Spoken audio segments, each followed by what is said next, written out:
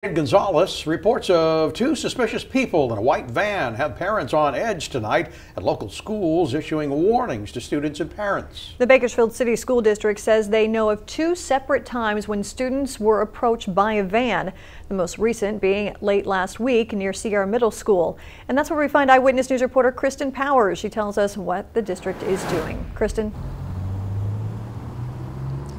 Yeah, Dave and Rochelle, the district sent out a letter asking parents and students to be extra alert. In that letter, it says in two separate cases, a suspicious white van approached middle school students when they're walking home from class. Thankfully, everyone is safe. At this point, we do not know if these cases are linked, but it is the similarities that are raising some red flags.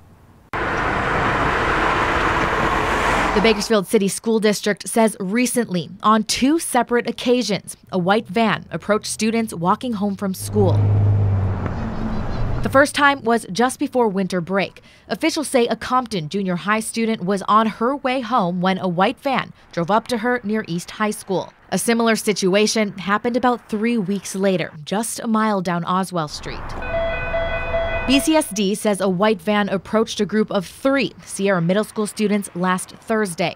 The kids report a man and woman were in the van. They tell officials they were on Descanso Street when the woman jumped out of the van and came towards them with a rag in her hand. School officials say someone nearby saw it happen and confronted the woman. They say she quickly got back in the van and drove off. In a letter sent home to families, district officials say in both cases, the students immediately went home and told their parents, who reported it to law enforcement and the school. BCSD is asking parents to talk to their kids about safety. Some tips include using the buddy system so you never walk alone. Don't get close to an unknown car if someone tries to talk to you, and never accept a ride home without your parents' permission. Officials say if someone tries to pull or grab you, yell and scream to get people's attention and run to safety.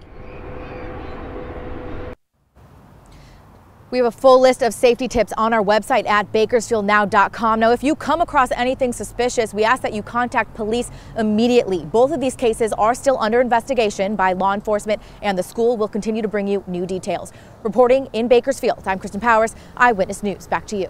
All right, Kristen, thank you.